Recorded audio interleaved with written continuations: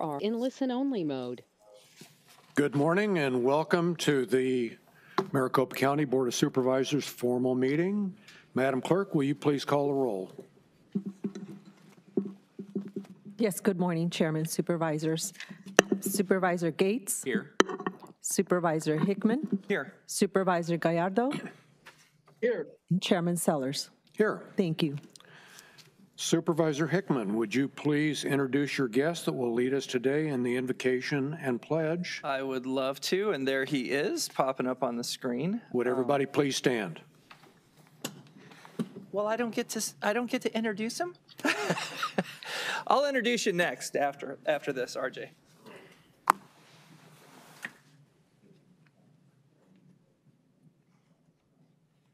Mr. Chairman, members of the board, thank you for inviting me here. Supervisor Hickman, thank you for inviting me. I'm honored to be here. Let me go ahead and start with the invocation. Now, if you so choose, please bow your heads for a moment of reflection and prayer. Loving Father and Creator of our natural world, we come to you today deeply grateful for your creation. As we look around us, we are in awe of the splendor and majesty of all that you have made. The natural wonders around us demonstrate your greatness. The vast expanse of the sky, the mountains, lakes, streams, and vibrant Sonoran desert speak of your wise design. You have given us the beauty of a rainbow and the scent of the creosote bush after a rain, the joy of watching an eagle soar through the sky, or a cactus wren playfully chirping atop a giant saguaro. Words cannot adequately express the magnificence of all you have created. May we show our love and reverence by caring for this special place, and let us renew our spirit as we reconnect with the beauty you have provided. We humbly give you praise and thanks. Amen. Amen. Amen. And now if you could join me in the pledge. I pledge allegiance to the flag of the United States of America and to the republic for which it stands, one nation, under God, indivisible, with liberty and justice for all.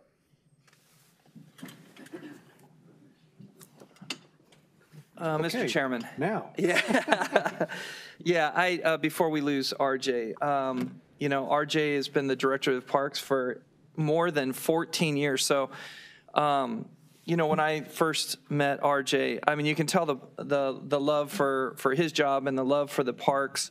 Maricopa County Park System is just an absolute shining star in the county portfolio, and really that quality of life that we all enjoy here. You can, when you walk into a park, you can just feel it. And I'm very proud to represent the parks, and I know that RJ is.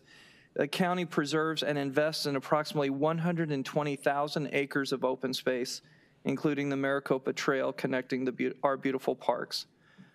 This is the 8th year of county parks recognizing a Take a Hike Day. I didn't know if RJ wanted to talk about that, but taking a hike through the parks really shows the splendor and all the places that are hard to reach. So, RJ, I'm hoping you can talk a little bit about the parks. And I also want to thank you, RJ, because I've driven past the Estrella Golf Course, and just a year and a half ago, we were very concerned that was going to turn into tumbleweeds and dust and lose the investment in it, and that is really bumping up a couple notches now on what this board did and what RJ brought to bear for us. So, RJ. Mr. Chairman, Supervisor Hickman, again, thank you. And as I'm sure you all are aware, today is National Take a Hike Day. National Take a Hike Day originated in 1976 through the American Hiking Society to encourage people to get out and enjoy the beauty of our natural world, get exercise, and just take a break from your busy schedule. In honor of this day, Maricopa County wants to encourage everyone to get out and take a hike. And to do that, we are waiving entrance fees to all of the county parks. Between our county park trails and the Maricopa Trail, we have more than 600 miles of trails waiting for you to hike. So Mr. Chairman, members of the board, and everyone listening, take a hike. Thank you, RJ. And you know, I will second what Supervisor Hickman said. It's been a real pleasure to work with you and see the enthusiasm that you bring to the job. So thank you so much. Thank you. Okay, moving to agenda item number 4, Pet Showcase by Maricopa County Animal Care and Control. Monica, please introduce us to the star of today's Pet Showcase, Bruno. Good morning. So speaking of hiking, Bruno would be a great hiking partner. He's one of the friendliest dogs at the shelter. He has a very unique intake story. He was found in Esteban Park in Phoenix wearing a t-shirt that said, "My name is Bruno. If you see this, I broke my fence. Please call 602." And then the rest of the number was worn off. We did an exhaustive search, posting him on social media. He was featured on the news twice. We even had volunteers put up flyers in the neighborhood where he was found. And it's a really good reminder to microchip your pet, have ID, and have a dog license on your pet. But unfortunately, his previous owners have not appeared, so he's available for adoption. He's 2 years old, has lots of energy. He would do great with an active family where he can get lots of exercise. He's also extremely loving, seeks out attention, and knows basic commands. His adoption fees are currently $25. That includes surgery, microchip, vaccinations, and a dog license. November is also Adopt a Senior Month, so all of our pets 6 years and up have their fees sponsored by the Bissell Pet Foundation. So for more information, please visit our website at pets.maricopa.gov. Thank you. Thank you, Monica. And Bruno looks like he would make some family a very nice pet. So thank you so much. Madam Clerk, are there any announcements or corrections to the agenda? Chairman, I have one announcement. Item number 24 on page 15 is being withdrawn from the agenda today. Thank you very much. Okay, moving to planning and zoning consent hearings. On the consent agenda, item number 5, 83rd Avenue and Broadway. Madam Clerk, are there any registered speakers or comments received on these items? Chairman, Supervisors, we received one speaker form from Ashley Marsh, the applicant in favor, and she is available to speak only if necessary. Thank you. The board will now consider planning and zoning consent item number 5.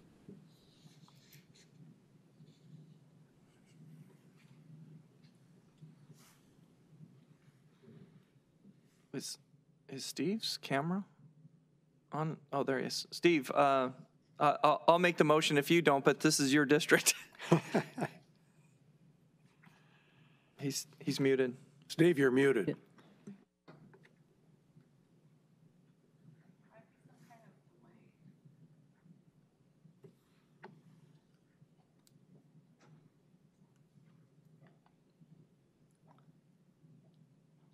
he showing as muted? No. Okay, Steve, we can't hear you. Supervisor Gallardo, if on the audio tab, if you see that, if you click no audio and then go back to computer audio, that might resolve the issue.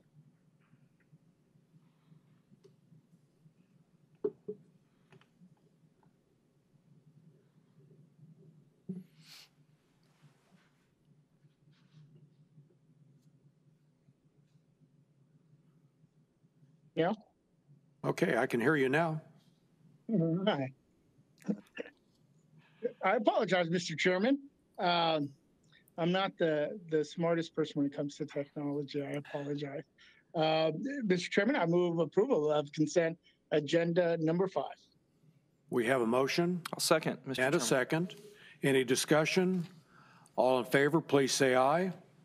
Aye. Aye. Any opposed? That motion carries. Okay, we will now move to agenda item number 6. Planning and zoning regular hearing, text amendment, off-site advertising signs. I will ask Tom and Darian to come up for this item.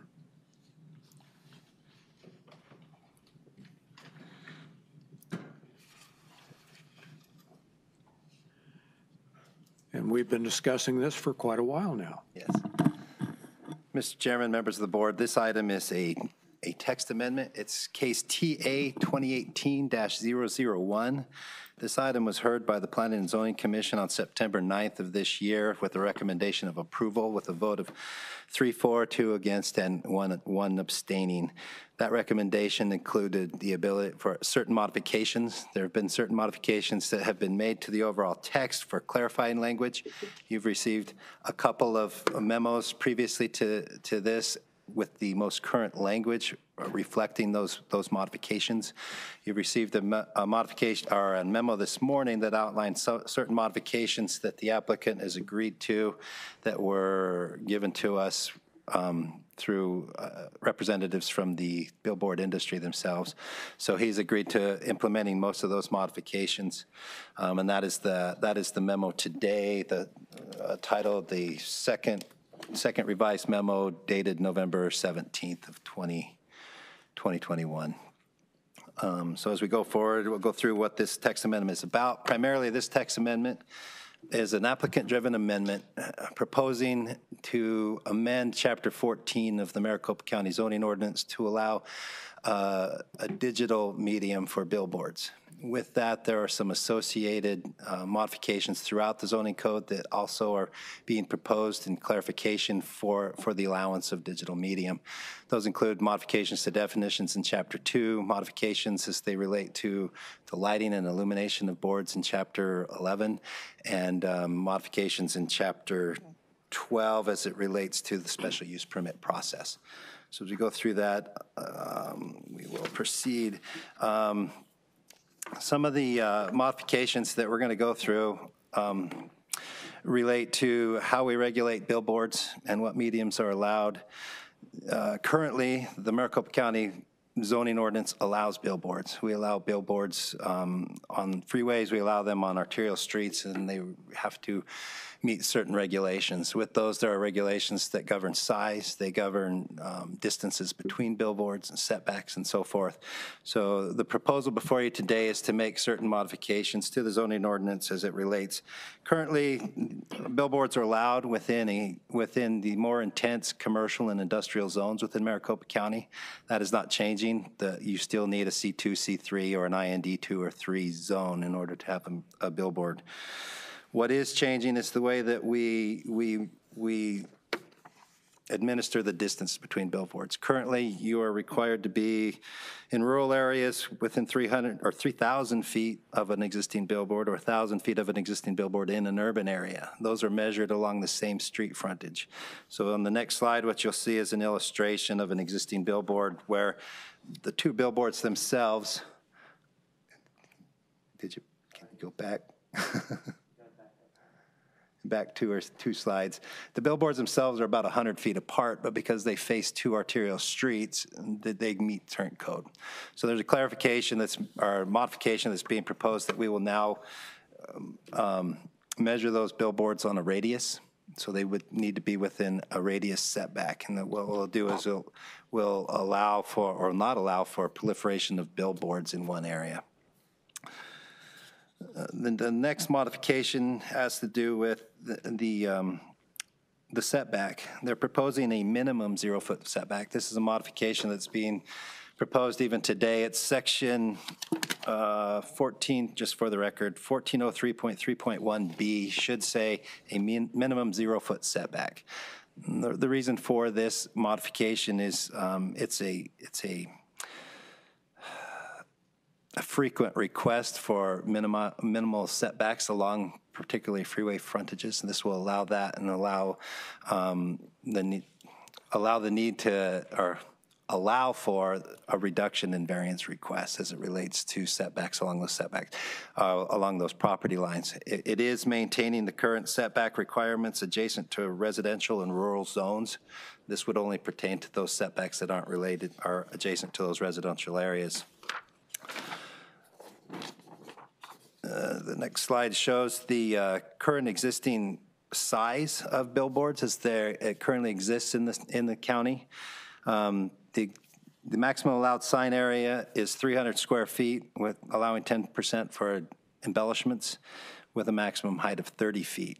What's being proposed is a modification that along the freeways, that would be, well, within 300 feet of a freeway, the maximum sign area would be expanded to 672 square feet, allowing for 20% embellishment or a 48-foot maximum height. That 48 feet is measured from the grade of the adjacent travel lane and to a maximum height of 70 feet at the grade of the sign. So basically, if the travel lane is elevated above the adjacent property, maximum height on the property would be 70 feet, but it can't be more than 48 feet higher than the travel lane. This proposal actually also mimics most of the variance requests that we get for billboards along a freeway, variances or UPDs in association with a rezone. So we're just codifying something that is a typical and regularly approved modification through a regulatory process. Currently, there's the lighting standard, and I'm bringing up the lighting standard here because lighting was a big issue as we went through the stakeholder processes. Currently, billboards are allowed to be illuminated. And that illumination allows 4 light fixtures. Each can be 40,000 lumens. So as far as lighting goes, as we go through what the illuminations for digital billboards is, the concern from as we were evaluating this is that we weren't exceeding what was already being allowed for illumination of billboards. Moving forward, the separation from the freeways. Another concern that we heard through the stakeholder process was the protection of our scenic corridors. Currently, the zoning code protects 2 scenic corridors, all those corridors that are protected through the overlay zone per Chapter 10. Those are the Carefree overlay and I believe the Highway 74 and the Wickenburg Highway. Thank you. We've mapped that out. So with this modification, we are actually proposing that any identified scenic corridor, either through the overlay zone or through a policy document, would now prohibit billboards. Whereas prior to this, it was allowed within 660 feet of that right-of-way along those scenic corridors.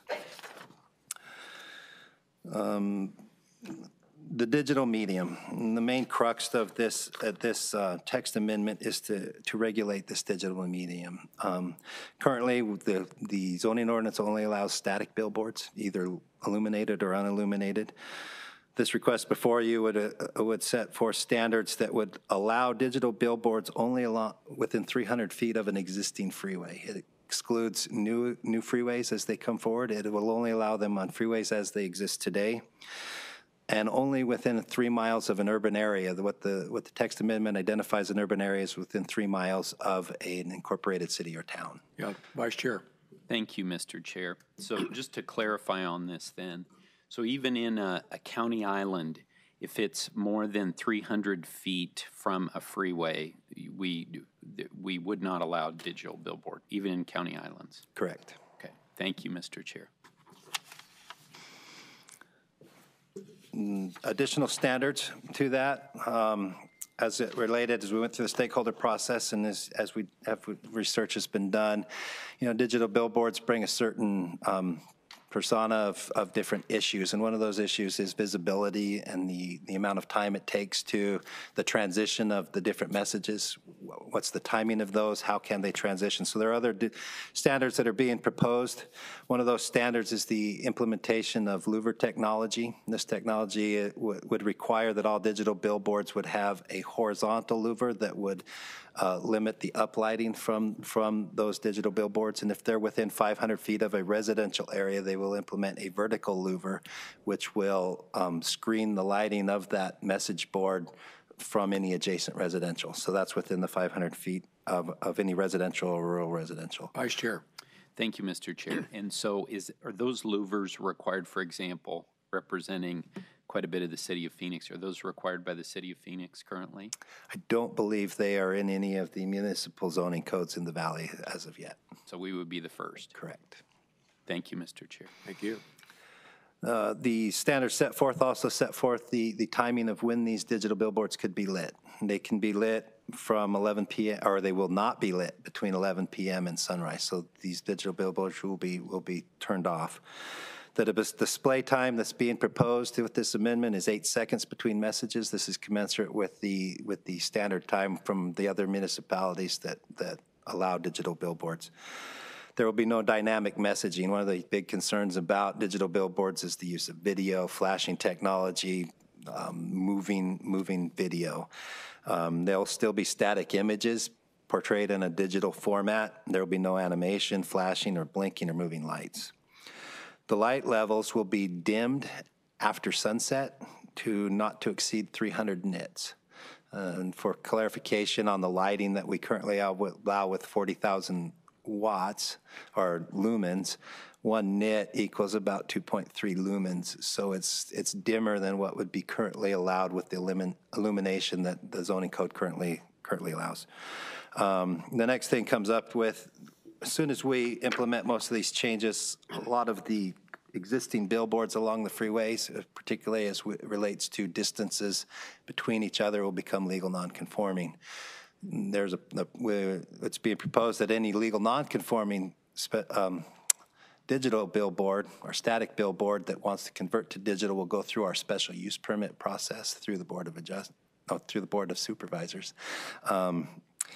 That would not include, legal nonconforming would not include any billboard that has been established with a variance or with a rezone as part of a UPD. Those are still considered legal conforming. They would be allowed to convert unless that conversion was going to modify that previous approval. The next slide, what we're showing here is a summary of all of those changes to illustrate the amount of what's being changed. Each column shows the existing allowance for billboards versus what's being proposed. The highlighted areas are those areas that are being changed. So this is a tool that we can utilize to illustrate the extent of what's being changed or the lack of extent of the modifications. This amendment is an applicant-driven request. It is required to go through our enhanced regulatory outreach program. There were 4 stakeholder meetings held from 2018 to today. So over the course of 3 years, there were 4 stakeholder meetings and 3 zipper meetings with the Planning and Zoning Commission. Some of the concerns that we heard through there involved, one, there was the process. There was an applicant-driven request. The process itself, whether it was applicant-driven or staff-driven, would have gone through the same outreach program, and the same participation would have been required. There were concerns that talked about driver safety and driver safety and distraction from billboards themselves.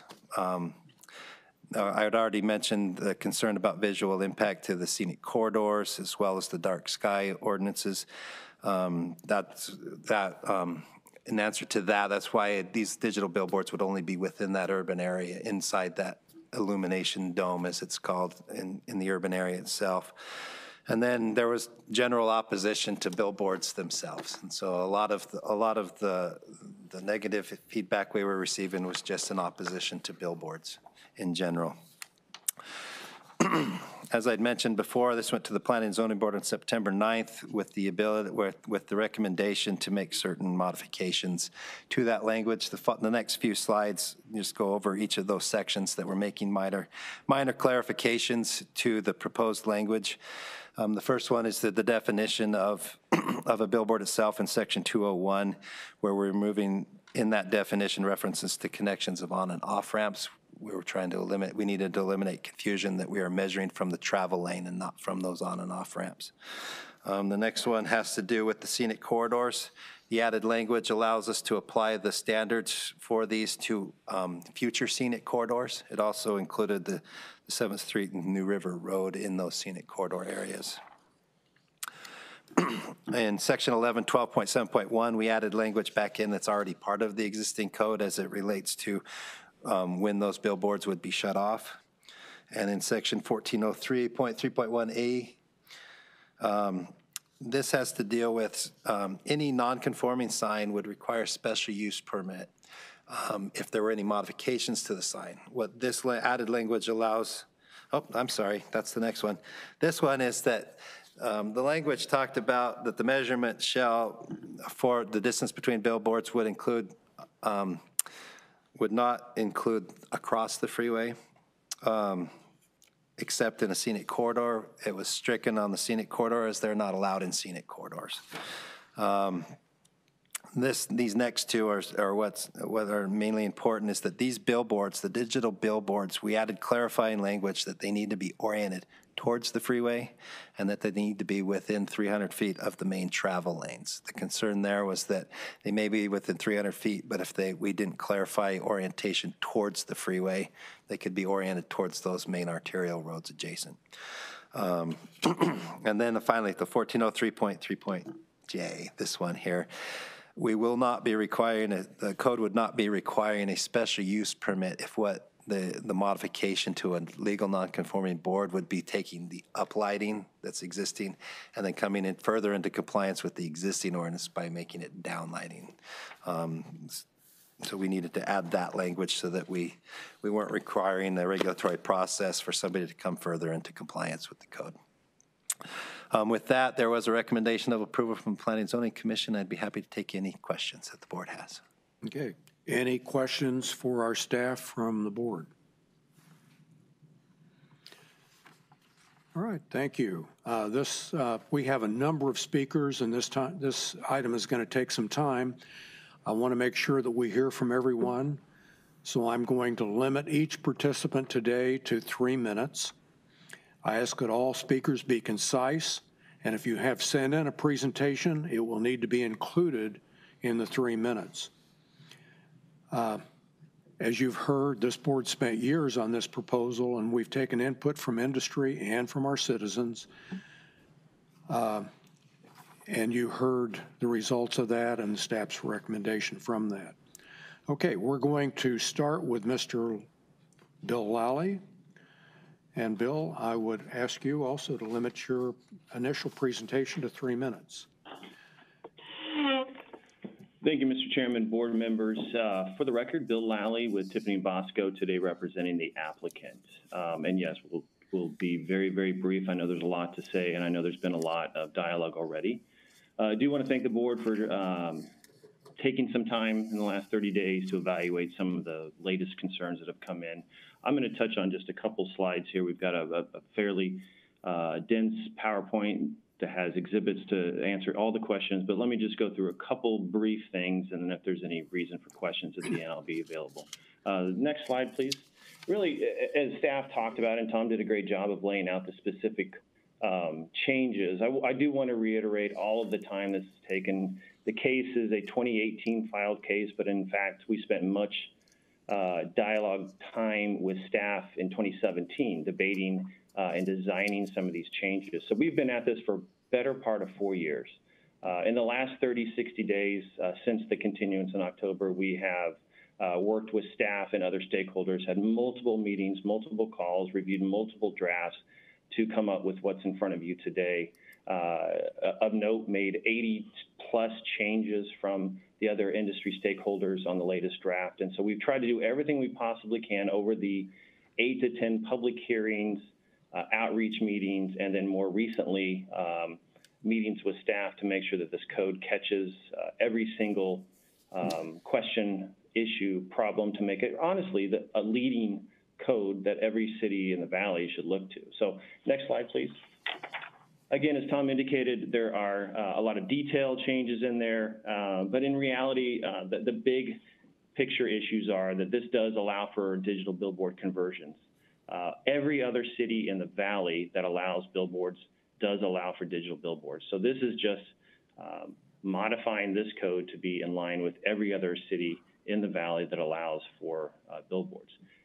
But it's important to know that this code does something that no other code, no other city, no other state that we're aware of requires, which is to mandate a louvered technology, which is really a light spillage screening technology for all new digital billboards. Not only are we limiting them to the freeways, but we're asking everybody to install these new louvered technologies. If you're within 500 feet of residence, we're asking for extra louvered technologies to screen any spillage on side property. So it's a groundbreaking code change.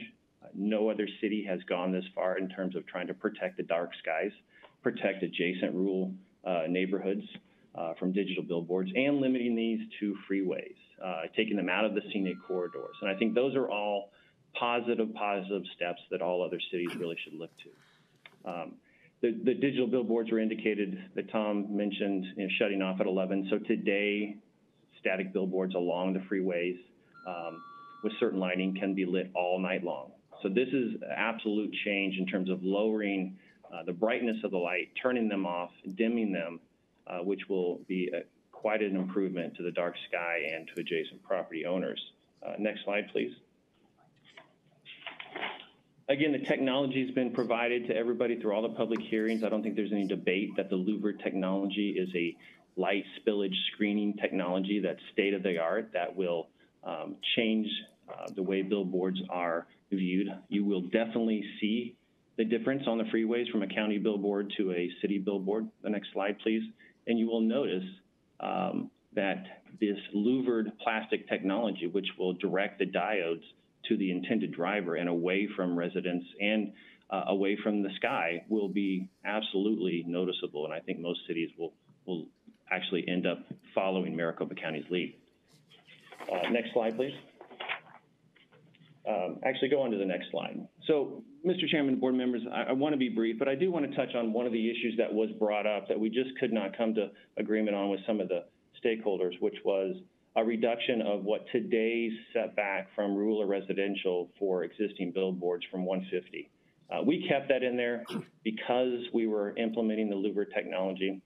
City of Phoenix and other cities have a 500-foot separation where you, if you're less than that, you go through a use permit process to meet a certain test. What we have done is require that you don't have to go through a test to come up with some sort of technology.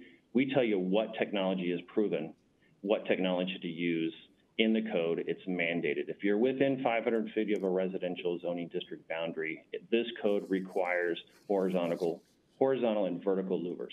It's the most state-of-the-art technology. No other city requires it. Use permit process, I think, is a much less onerous process on the industry. And I think this proposed code will protect residential properties much more so than any other code in town. So I just wanted to touch base on that.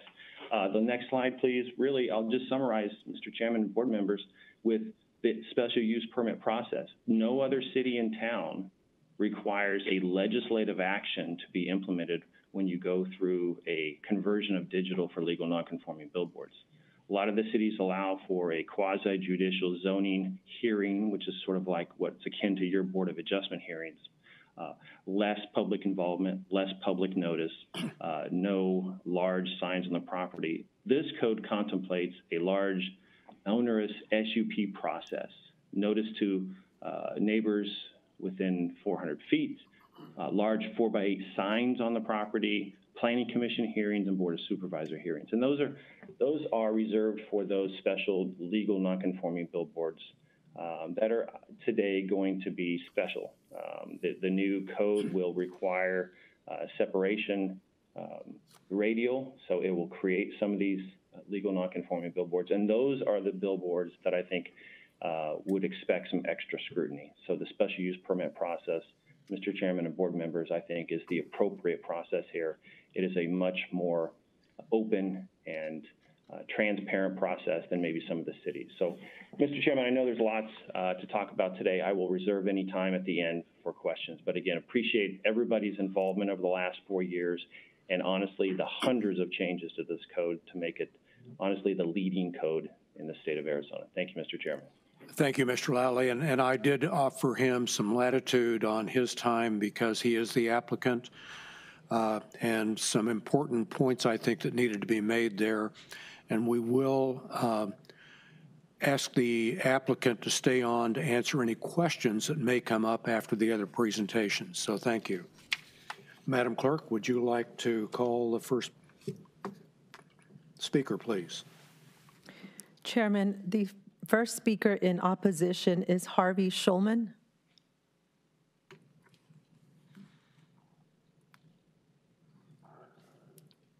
Deb, do we have Harvey on the line? Mr. Schulman, if you could unmute your microphone, please.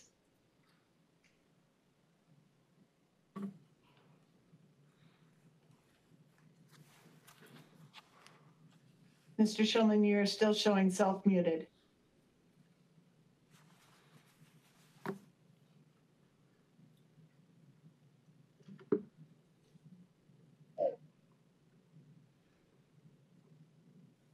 You can go to the next speaker. Okay, please. Luke Edens.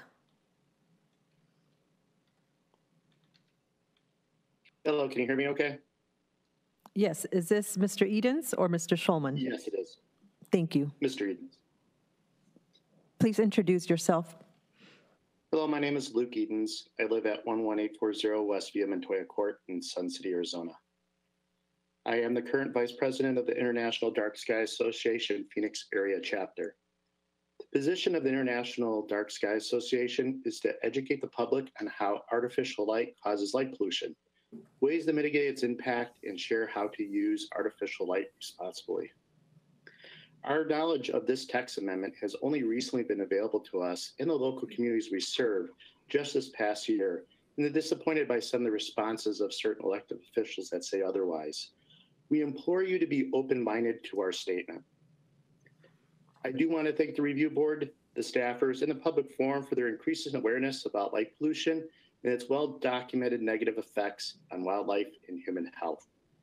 The effects on the night sky is a regional issue, meaning when an electric light source is used at one specific location, its light is scattered by dust and gas molecules in the atmosphere, producing a luminous background which affects the entire region for miles away from the initial light source. This phenomena is called sky glow, and it's one of the main forms of light pollution. We oppose text amendment 2018001. Our position is the following. First, the intensity of light from thousands of LEDs on a digital billboard face causes more light pollution than any current conventional lit billboard, even if lures are used accordingly. The output of light measured in nits from these new billboards far exceeds industry lighting recommendations. Second, to rephrase my last statement, this new billboard produces nearly triple the amount of nits of illumination, which is a wasteful use of precious energy towards any form of artificial lighting and will negatively impact light pollution at a regional level, not just a local level. Digital billboards produce the most light glare during sunset hours, when the ambient light in the sky is at its lowest levels, causing a greater safety risk during rush hour traffic.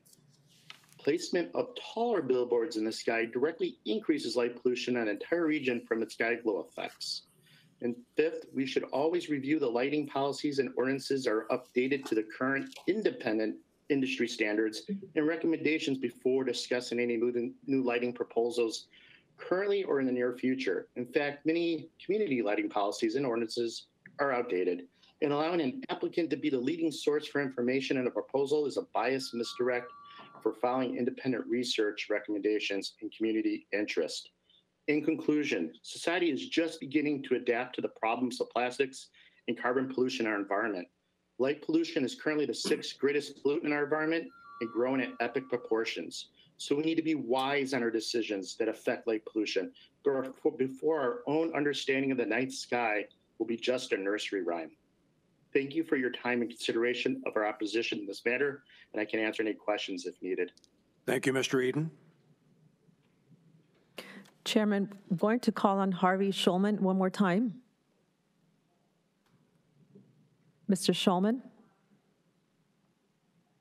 Okay, our next speaker in opposition is Allison Tiffany.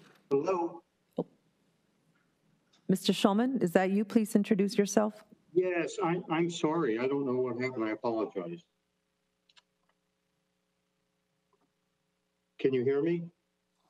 Yes, please go ahead. Yes, thank you. I really have 2 points to make. One's a procedural one and one's a substantive one. We all know this is an important issue. Last week in the Supreme Court case on billboards, several justices mentioned the problems of avoiding blight and distraction. One complained about digital billboard every mile for 5 miles. What you're doing here is effectively allowing 5 billboards along 1 mile. But the procedural problem is that Planning and Zoning did not have a quorum and did not have an official vote when it was approved. This was a 3-2 vote, not 3-2-1. If you read the state laws on quorums and the board of the Planning and Zoning Commission bylaws, 6 people was a quorum.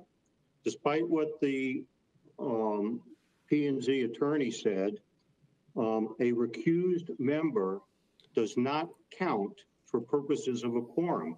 The bylaws and state law are very clear. It has to be someone present and voting. And I invite you to listen to what happened. And the recused member never voted. He did not abstain. He did not vote, period. The vote was 3-2, not 3-2-1. And that's not a majority of a quorum, because 6 people is a quorum, as was properly said, and that requires 4 votes to pass. So in this case, you don't have an official action before you. Now, you think this is very technical and hyper legalistic, but this is an important issue. This was a vote of 3 of potentially 10, really 9 members now of Planning and Zoning. You're looking at something that only 30% of the Planning and Zoning members voted for. 30%. This deserves more attention than a 30% vote, apart from the fact that it isn't legally before you, and it's legally deficient for that reason. On the substantive point, I want to get to the issue of louvers. I ask you to look at the decision of hearing officer Betty Drake in the city of Phoenix in ZA case 405-21-6, decided in October of 2021. Mr. Lally was the attorney for the applicant in that case. He made the same arguments that he's making to you about digital billboard. Please wrap it up. Case will be less bright. It'll be better. The louvers are terrific. The hearing officer, after hearing dozens of witnesses, and it was a quasi-adjudicative hearing, so there was a lot of examination and so-called cross-examination by the hearing officer, specifically rejected his arguments that louvers are better. Mr. Shulman, your 3 minutes are up. Louvers are worse because they direct the light directly towards a driver or to a residence. They do direct it horizontally, and it makes things brighter.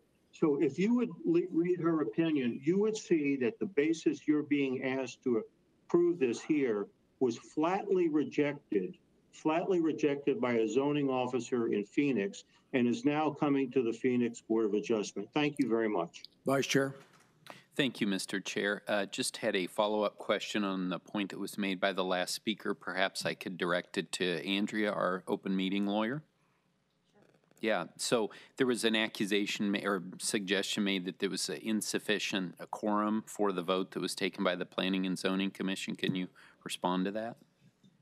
Unfortunately, I'm not familiar with the quorum requirements for the Planning and Zoning Commission. I don't know if they have specific provisions.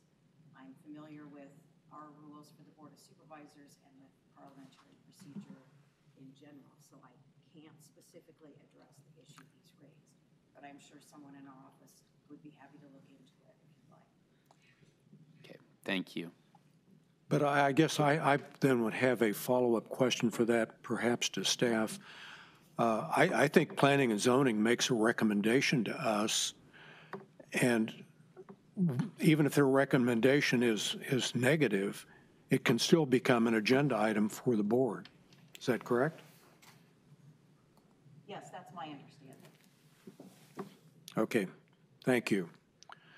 Next speaker, please. Next speaker in opposition, Allison Tiffany.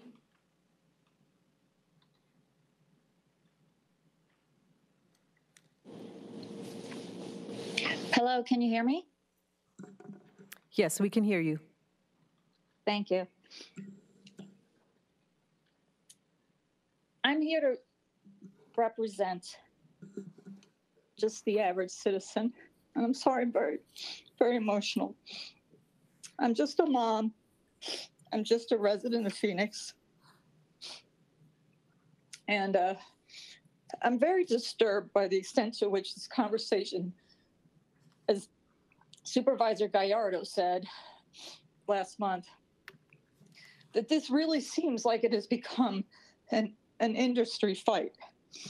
But you see, it's not an industry fight to me.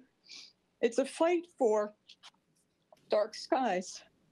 It's a fight that thousands upon thousands of hours were invested when the Maricopa County Comprehensive Plan was made. Thousands upon thousands of hours and thousands of stakeholders, average moms and dads like me, attended and participated in the development of 13 area plans in Maricopa County.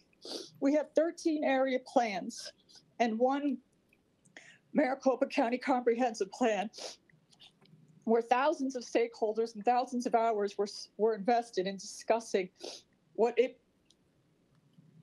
we wanted to have where we live. Digital billboards weren't just created in 2018 when Becker filed this. They've been around for a long time.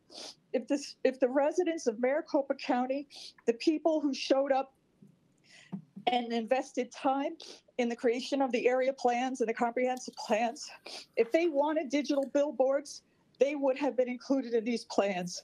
But they didn't want them. They didn't want them, and that's why they're not in there.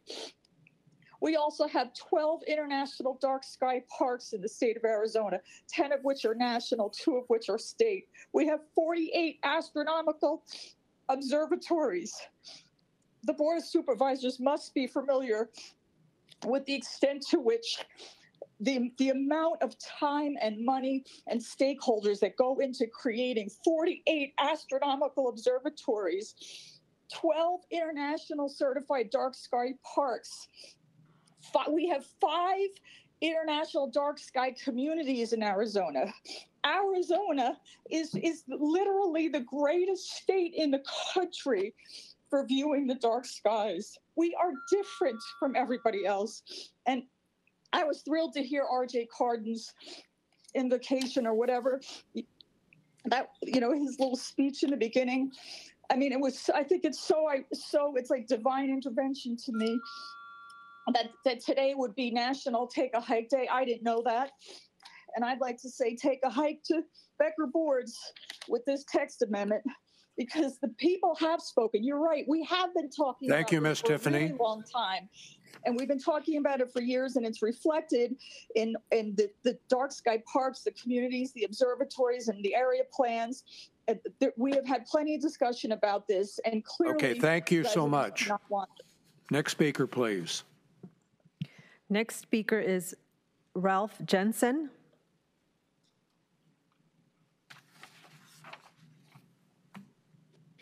Thank you, Chairman Sellers, Supervisors. I'm speaking as a Maricopa County resident and as an astronomer on behalf of the Arizona Astronomy Consortium, representing the professional observatories in the state of Arizona. We have grave concerns about the proposed text amendments that would allow conversion of a large number of traditionally illuminated billboards to these electronic message boards. Even the best baffled and louvered digital billboards emit light above the horizontal.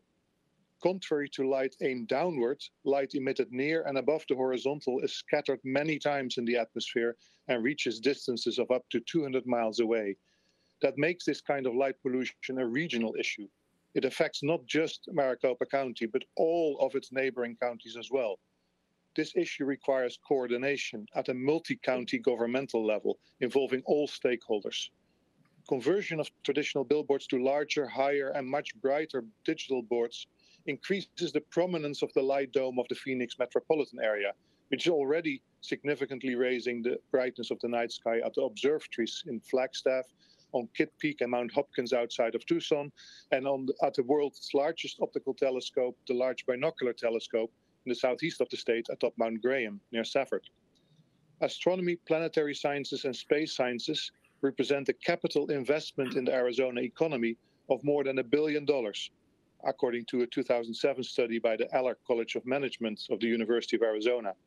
And stargazing nets the state in excess of $250 million a year, as reported by the Arizona Republic on January 17, 2008. This key industry, with potential for growth, brings in both federal and international funding to Arizona. But that funding is contingent on the assumption of long-term local protections. That is why compromise legislation by the Arizona State Legislature in 2012, and I'm referring to ARS 287902, included specific state protections and placed restrictions on digital billboards. Individual local governments may impose stronger, not weaker, restrictions if they so choose. In other parts of the country, operators are required to remove 6 to 10 existing billboards as a public benefit in order to erect or convert to one electronic message board. To compensate for their excess brightness, larger and brighter electronic boards should require removal of a larger number of existing billboards. The present language omits any such requirements, limits the opportunity for public comment and oversight, and fails to involve input from neighboring governments who are stakeholders in this issue. I would therefore urge rejection of this text amendment, which is not in the best interest of Maricopa County residents, nor of the state of Arizona. Thank you for your time and consideration. Thank you, Mr. Jansen. Claude Haynes.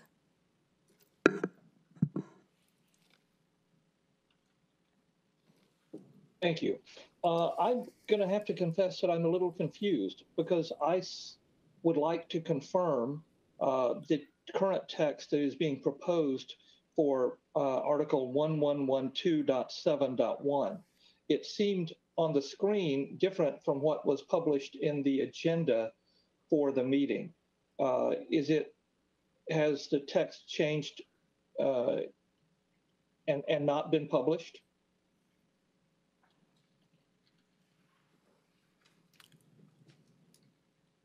And my concern is that I want to be sure that the original language of that section is retained in the ordinance.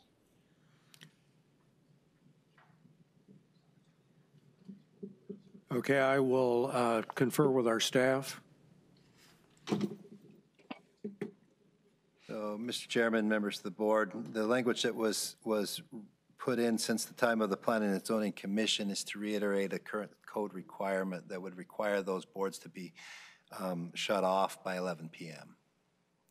Okay. So that it was clarifying language, placing back in something that was inadvertently left off in the P&Z version. I am appreciative of that, but I do want to raise a concern that the public has not been able to see the document that you are going to be voting on, and that seems a bit out of ordinary. I also have some serious questions. Do we know that this new technology really works? This was just added to Becker Board's application on the date when it was approved. That's the first time the language for this came up on September 9th. So I'm not sure that we have good documentation of that. And I am also questioning whether or not this is available from numerous vendors or if this is benefiting just a specific vendor with that unique technology. Okay, and we will get the answer to those questions from the applicant after we complete all the speakers. Thank you.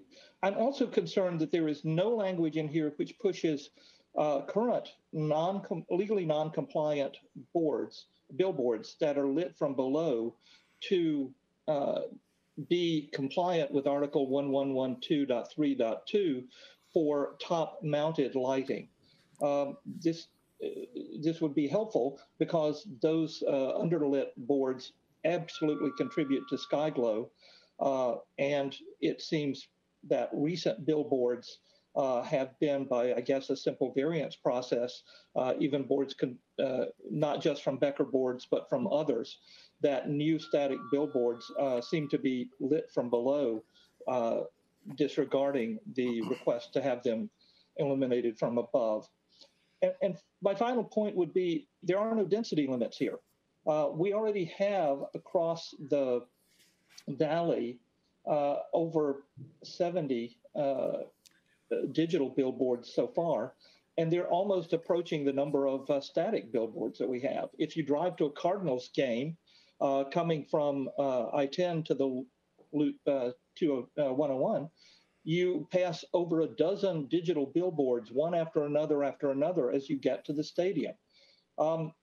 It strikes me that while many of the things in here in this ordinance are good, there are things that have been left out that are important and that should be considered, not just by text amendment driven by vendors and the billboard community, but that would be handled more fairly if this were returned to planning and development with an instruction that the staff is the one in charge of the language and the wording, and to do it quickly in regard to what Supervisor Gallardo had stated, fast track this so we do it as quickly as possible. Okay, thank you, Mr. Haynes. Thank you. Next, we have Richard Green.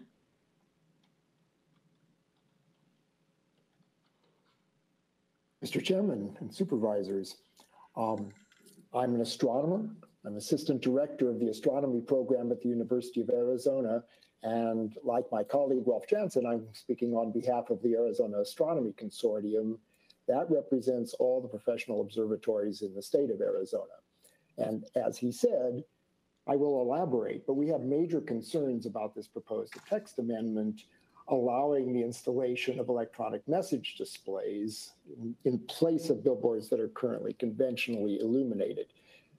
There's a fundamental difference between shining light on a reflective surface and these electronic boards which radiate light outwards.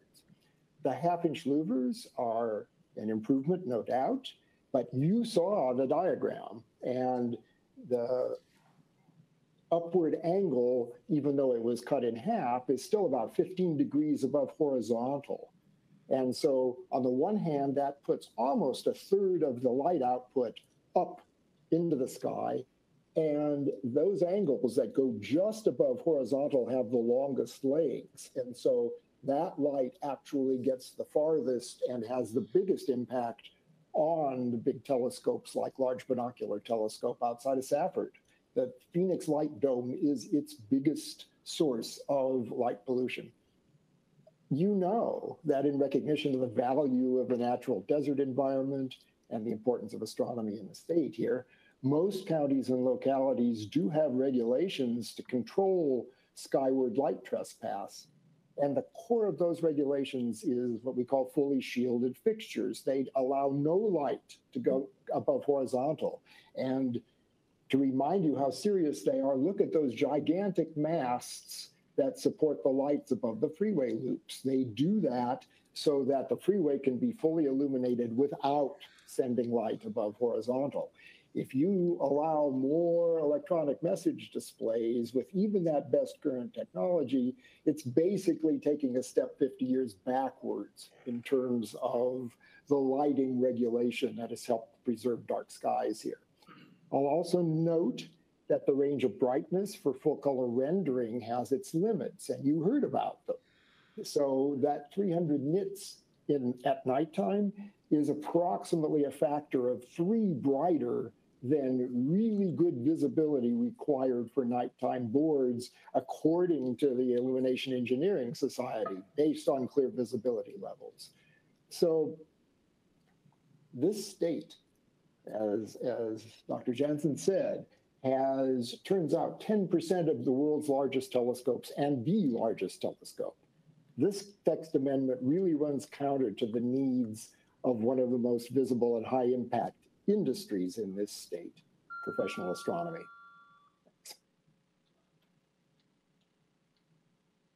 Thank you. Larry White Whitesell in opposition, and I believe Mr. Whitesell has a presentation. Yes, I do. If we could display that, I would appreciate it. And if we could start with slide 2, that would be helpful. Mr. Chairman and Supervisors, I'm Larry Whitesell, 7120 North 20th Street in Phoenix. Thank you for the opportunity to speak today. I'm opposed to the text amendment in its entirety. The applicant wants us to believe that this is more restrictive than the current ordinance, but it is not. You have received hundreds of relevant statements of concern about specific provisions of the TA. So this morning, I will address more general concerns. First, as the prior speaker noted, there are modifications to the TA that were presented as late as this morning. It's impossible to prepare relevant comments when the proposal is changed at the last minute. Next, the general signage regulation, Article 1401.1, states the purpose being to promote public safety, create an attractive business climate, and enhance the physical appearance of the community. Supervisor Gallardo stated on October the 6th that his interest is in the best public policy for the people of Maricopa County. I asked Supervisor Gallardo to tell us how this TA meets his values. Slide 3, please. The applicant stated that there will be minimal impact on the conditions that exist today. And I encourage you to consider impacts next month, next year, next decade. The proposed TA does not protect many areas of the county from being damaged by billboards. Although specific scenic corridors in the north are excluded, areas in the southern part of the county are also scenic. For example, the Sonoran Desert National Museum lies within Maricopa County. But the current text amendment would allow digital billboards to obstruct this natural beauty. Slide 4, please. I-8 stretches the full length of the county and is a major east-west route for people from across the country. We should not obstruct their views of our natural environment. And State Route 85, linking I-10 and I-8, is the recommended route for Valley residents to travel to San Diego and other cities and towns in Arizona and California. The applicant may rebut the current zoning prohibits billboards in these areas. However, we all know that municipal boundaries are often enlarged to incorporate county lands, zoning is subject to change, and variances are often sought. In fact, in a letter that you received from the town of Gilbert, the concern is stated that this TA will provide incentives for property owners to rezone their property, thus allowing billboards along these other beautiful scenic corridors. One thing is certain, once a billboard is in place, it is there forever. These heavily traveled freeways will be prime targets for billboard companies. Slide 5, please. This is a photo that I took last November, about a year ago, as I came home from San Diego. It's on State Route 85 between Gila Bend and Buckeye. Imagine a 672-foot digital billboard with 0 setbacks along the side of this road. Please reflect on the words of the invocation that was delivered at the beginning of today's meeting. You and county staff are custodians of the public assets of the county. Your priority should be to protect those assets, especially those of natural beauty, for the continued use and enjoyment of the public. Recommending passage of this text amendment places for-profit gain of billboard companies over the interests of the public. Thank you, Mr. Whitesell. Thank you. Neil Haddad. Hello, hear me okay? Yes. Okay. Mr. Chairman and Supervisors, this is Neil Haddad, 3402 North 42nd Street, Phoenix, AZ. This is such a complex and permanent issue that the text amendment should be rejected. If the county believes a change is warranted to the zoning ordinance or if it should come back for consideration, then the process should be initiated by county staff with the input from all industry and resident stakeholders and not written by one individual sign company. We have sought out and provided to you information From national, international, and local experts in the fields of glare and brightness, of traffic and driver safety, of public views, of dark skies, and of the study of astronomy in Arizona and its vast contributions to our economy. Hundreds of residents from across the county voiced their opposition to making these changes in such a piecemeal fashion, decisions that will have a generational impact. It's obvious that the TA was written by one sign vendor to benefit the applicant itself. There has been no discussion by the applicant or county officials on dwell times for messages and no discussion on the illumination levels of signs. Unlike scores of jurisdictions across the U.S., as Professor Green mentioned, there has been zero discussion about takedown boards in exchange for putting up far more intense digital faces. That's because no requirement to take down boards only benefits the applicant. The applicant also wants the process to be limited to staff review and approval and then voted on by only you, supervisors. No Planning and Zoning Commission, no quasi-judicial appeal to the Board of Adjustment. If they were so sure of their position, why not let it go through the two-step quasi-judicial process?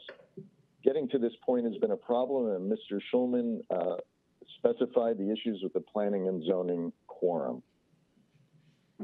During this process, there's been no input from stakeholders to affect change in the document. Even industry stakeholders have been limited in their input. That's why you have a proposal from other sign companies before you, and we agree that a 500-foot separation from residential is essential. However, there's still a sky glow in the night sky from these signs.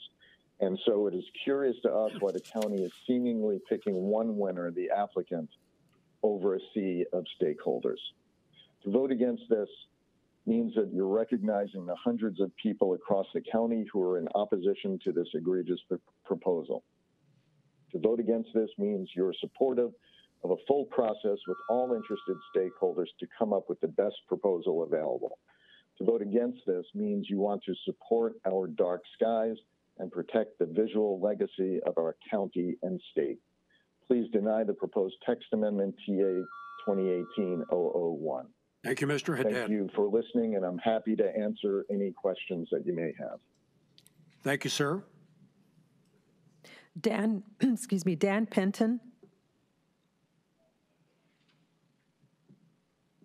Thank you. Good morning. And thank you for the opportunity to provide input on the Becker Amendment TA 2018-001. You may recall numerous letters of opposition and requests have been submitted by private citizens and neighborhood groups, local and national organizations for further clarification on the county's position with respect to billboards generally and specifically. All of these requests are contained in the staff report provided to the board, but by which now I would have hoped you had time to review. Last month, questions were again raised about the billboards and this board's intentions and whether the county would oppose the Becker Amendment while still preparing to permit digital billboards in the county and addressing a flawed notification process. From a process standpoint, this is impossible. In 2015, the text amendment to the sign ordinance was before planning and development in this board, which ultimately adopted changes to on-premise signs and shelved the off-premise sign portion got shelved. Fast forward to 2018, an applicant-initiated text amendment was submitted by Becker Board proposing a unilateral amendment to a highly controversial topic, which I imagine they felt emboldened to initiate such an amendment because once again, the county was silent on its position.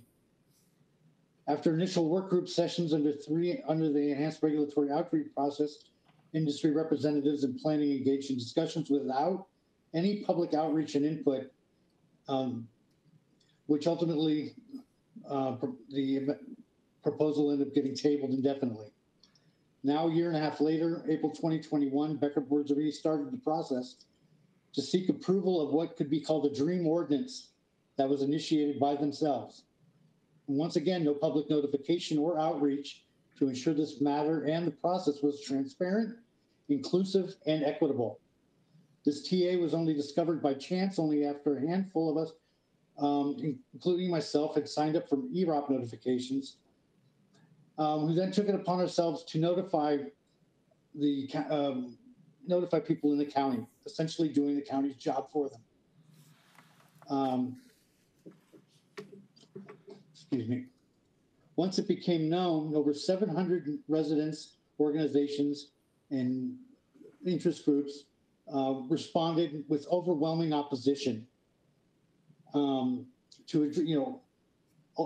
address the Supervisor Gallardo's question last month. Where in the hell were all these people before?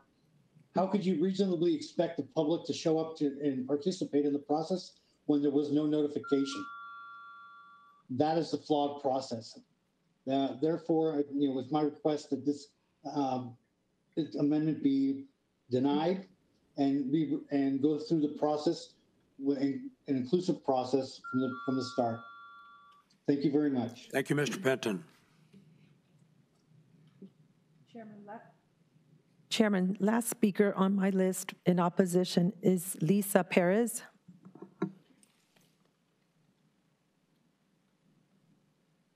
I'm here. Yes, go ahead, Lisa, please. Thank you. My name is Lisa Perez, and I live at 7139 West Forest Grove Avenue in Phoenix. But I'd like to make the point that where I live is within a 2-minute walk, and I'm on Maricopa County land. So this issue has an impact on my community directly. I echo the comments that have made before me about lighting pollution, distraction, driving, area plans, dark skies, illumination, takedown of boards, and how public policy is being made and the impact that is much more far-reaching than Maricopa County itself. I find it a little disturbing that the county, when asked itself, claims to not know the number of billboards that currently exists within the county. How do we truly know the impact of this text amendment when we do not know the numbers that currently exist within the county? I echo Mr. Penton's comments and others that I feel like the outreach process was not sufficient. I too only found out about this issue in May of this year, and only because I had signed up proactively for the Enhanced Regulatory Outreach Program, or EROP, on another issue. This to me is not sufficient public outreach, and certainly not one at the level of the largest counties in the country should be providing. I'd also like to point out why the applicant members of the board mentioned that this issue has been ongoing for 3 to 4 years, and as Mr. Penton had mentioned, this issue was continued in July of 2019 and not brought back until May of 2021.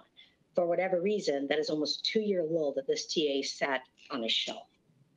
I urge you to deny this text amendment, and if the need to implement a change to the zoning ordinance is still warranted, then the county should lead the effort and discussion, and outreach to cities and towns and residents, not just industry, should be allowed to be at the table.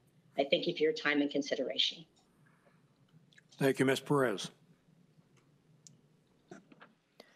Chairman, for the record, Tom Mosden registered his position in opposition. Now we move on to the speakers in favor. First speaker is Taylor Earl. Good morning. Can you hear me okay? Yes, go ahead, please. For your record, my name is Taylor Earl, 3101 North Central Avenue. I am here on behalf of Clear Channel Outdoor.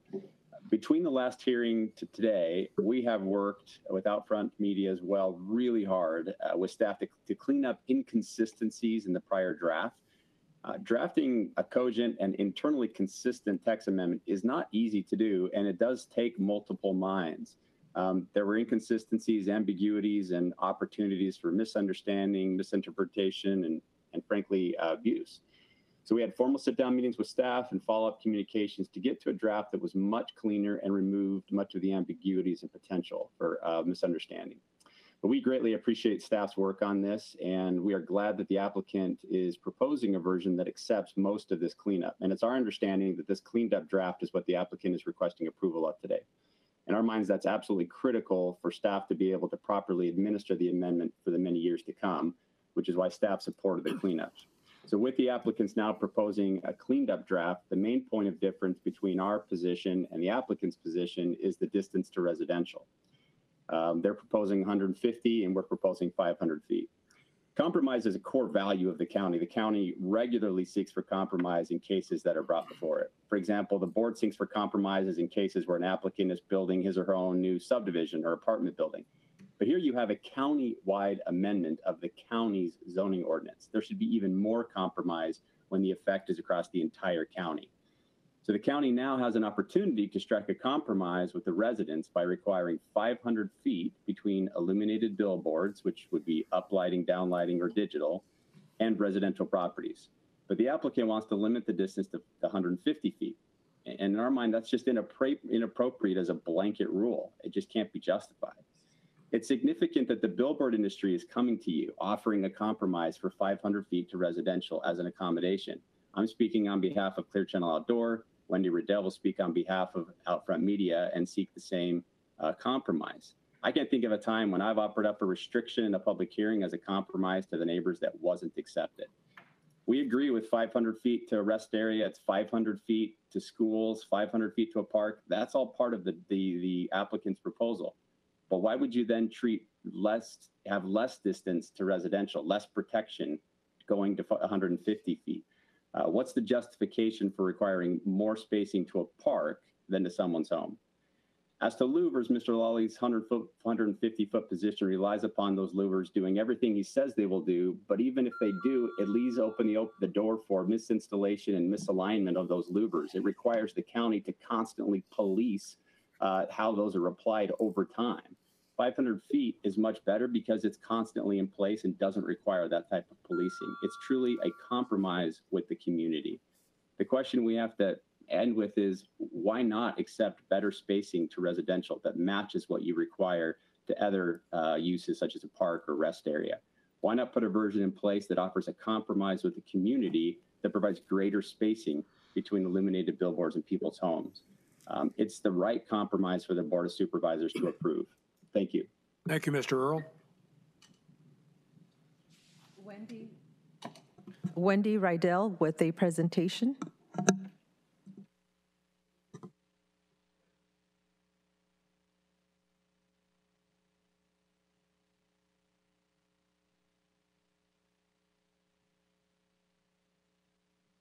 Ms. Riddell, are you on? Thank you, Mr. Chair. Can you hear me? Yes, please go ahead. Thank you. Wendy Riddell with the law firm Barry Riddell, and I am speaking here today on behalf of Outfront Media, working closely, collaborating with Clear Channel. Next slide, please. As Taylor mentioned, it is really critical to us as representatives of the industry that there is a proper balancing here between the property owners, the rights of those property owners, cities and towns in the industry. Next slide. We are also very grateful that, frankly, of all the time that staff has spent with us working through this language with the cleaned up language that's in front of you. We think that is very helpful. It's going to go a long way to avoiding disputes over interpretations. But there really does just remain one critical issue that I hope the board will consider in light of all of the opposition, the concerns that have been raised. And keep in mind, I'm here representing a billboard company. We are the ones suggesting to you there really does need to be a 500-foot separation from a residential home. Next slide. We get there by looking at the surrounding municipalities. The only, comparable one is the city of Phoenix at 500 feet. That is the minimum that you see in any of the surrounding jurisdictions. And we think that it's really important that you maintain that 500 feet and be consistent with that minimum. Next. And I will tell you, the ordinance itself, it requires a 500-foot separation from a park. It requires a 500-foot separation from a school. Heck, it requires a 500-foot separation from a roadside rest area. Surely a private home deserves the same consideration. That 500 home, it should be treated with that 500-foot separation. Next slide. I'll give you an example. This is over in Levine, where you can see if it's 150 feet, there is an existing billboard out here that can be converted to digital. And as you've heard some of the testimony, perhaps with not a complete notification to everybody that's involved. With a 500-foot separation, certainly any applicant would have the ability to try to go through a variance process and seek a digital still yet. But there would at least be a notice involved, some sort of notice letting the neighbors, the community know that that were to occur. Next. So again, I would encourage you to make sure that you're including the cleaned up language that was vetted by staff, that was circulated this morning.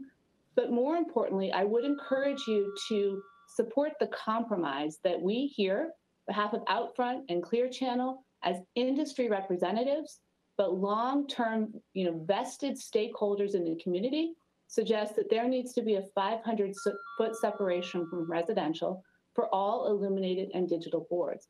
And I guess I would encourage you to ask the applicant, why does a digital or illuminated board need to be as close as 150 feet from a home? Why is that a critical component? And why can we not find compromise here that ultimately we believe is in the best interest of not only our industry, but the community at large, and certainly Maricopa County? Thank you, Ms. Happy to Riddell. answer any questions you may have. Thank you for your time. Thank you. Brent Wood.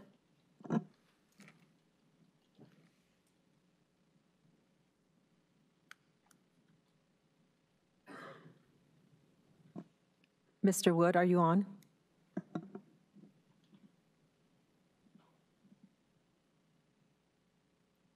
Mr. Wood, you are self-muted. Can you unmute one of your microphones,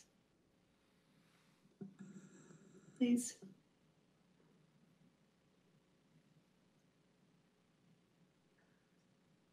You're still self-muted, Mr. Wood.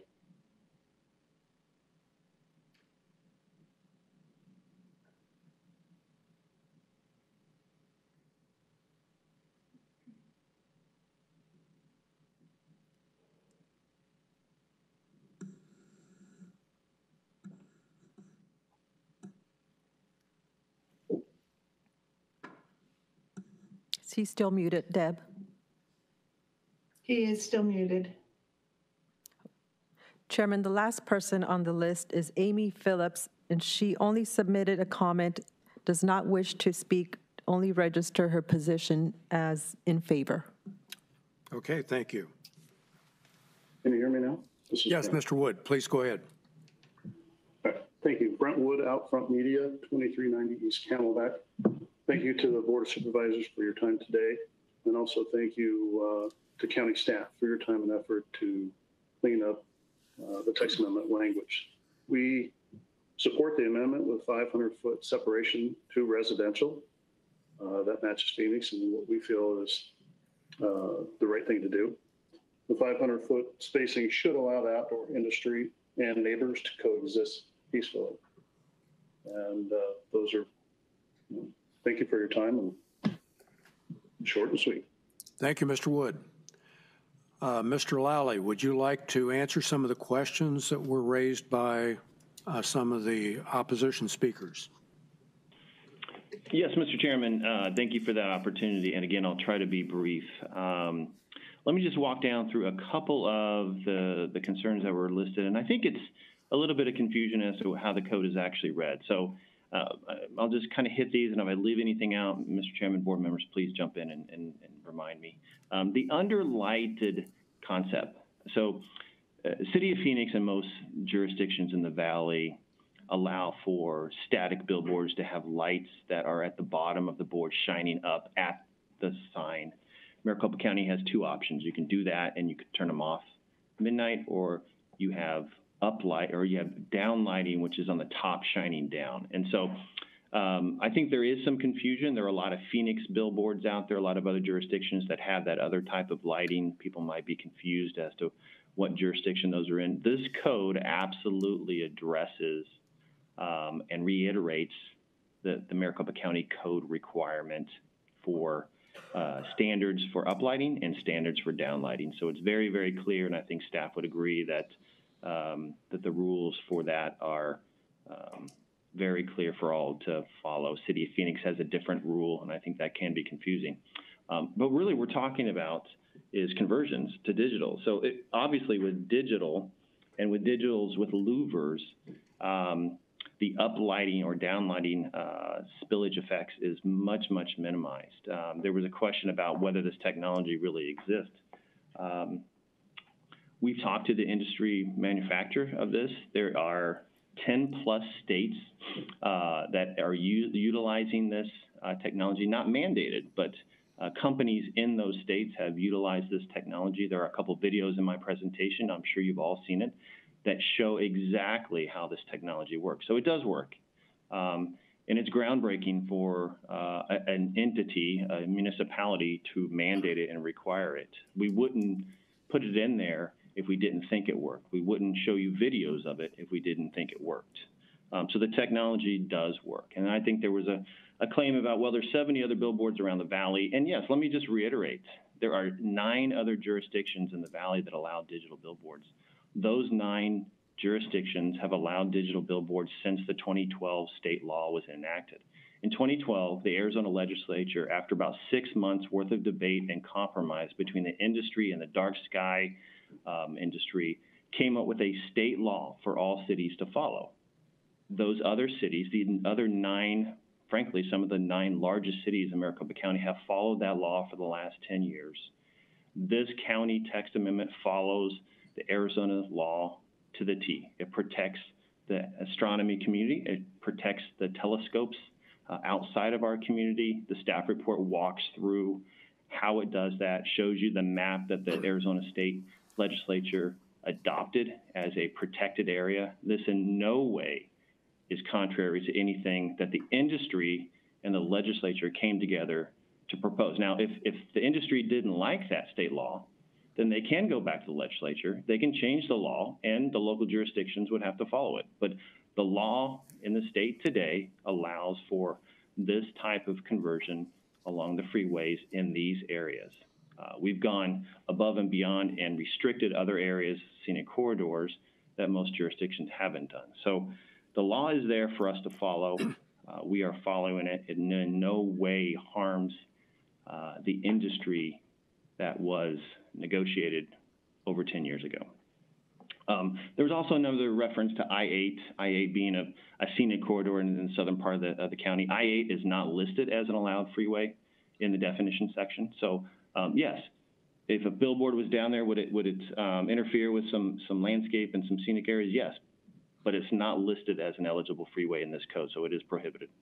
And let me just remind everyone, to get a billboard along a freeway in an allowed area, you also have to have commercial zoning. You have to be within and in proximity to a commercial business. So you can't just go out in the middle of a preserve in southern Arizona and plop a billboard up, not in the county, and not per this code. The SUP process, Mr. Neil Haddad misrepresented the process.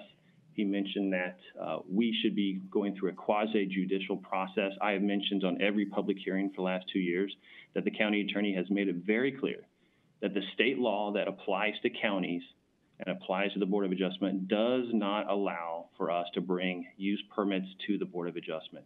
If we want to make changes and create a process for conversions, the only process available to us is either administrative approval, which has 0 public input, or go through the Board of Supervisors. The special use permit process allows for public notice. It allows for a planning commission hearing and recommendation of the Board of Supervisors. So it is akin to a full-fledged zoning case. If you compare that to most jurisdictions, City of Phoenix being the #1 user of this, their quasi-judicial process gives notice to applicants within 150 feet and a tiny 2x2 sign put on the property, HOAs in the area. This is tenfold what the City of Phoenix process is, and it does have 2 full public hearings. So I would say that the process in Maricopa County is much, much more robust. Even if we had the quasi-judicial process available to us legally, this is the more superior process to go through if you're truly seeking community input and community notice. Lastly, Mr. Chairman and board members, I will mention the 500-foot spacing requirement that was referenced by the last 2 or 3 speakers. So the 500-foot separation for illuminated boards is what the code has been in Maricopa County since the 70s. The code today requires 150 feet separation from residential. It does allow and require 500 feet from parks. I don't know what the policy is between those, but I'll tell you, if you seek to follow the City of Phoenix's 500-foot ban, then you have to follow their code altogether. And as I mentioned to you, they have a quasi-judicial use permit process to be less than 500 feet. That is used often. It's a quasi-judicial process. It doesn't ensure screening. It doesn't ensure light spillage doesn't spill over. One hearing officer hears an applicant, and maybe that applicant provides adequate information. Maybe the adjacent neighbors are involved. That's a public hearing process that may or may not protect the neighbors. What we have designed and what we've dictated in this code is not a, well, we hope we catch it in a public hearing process later on with a 150-foot notice. We have mandated a light screening process technology that's state-of-the-art, that is required no matter what. There's no, hey, go to a hearing in front of a hearing officer and hope you make a good argument and then you can get a billboard next to a single-family home. This requirement mandates that screening technology on any billboard less than 500 feet. It's both horizontal and vertical louvers to protect those residential neighbors. We're not going to rely on a future hearing process and a future notice process to those neighbors. We're going to protect them with the code as it is today. So in terms of having the best interest of the community at large at play, this process automatically protects those adjacent neighbors. You can believe the technology or not. We've shown videos. I don't think anyone has provided any evidence that this technology isn't the best state-of-the-art protection in the industry. So with that, Mr. Chairman, we're happy to answer any specific questions. The proposal that's in front of you today is a revised version that includes about 15 staff changes over the last 30 days. It includes about 80 plus changes from the industry over the last week or so. It's the best draft to encompass everybody's input.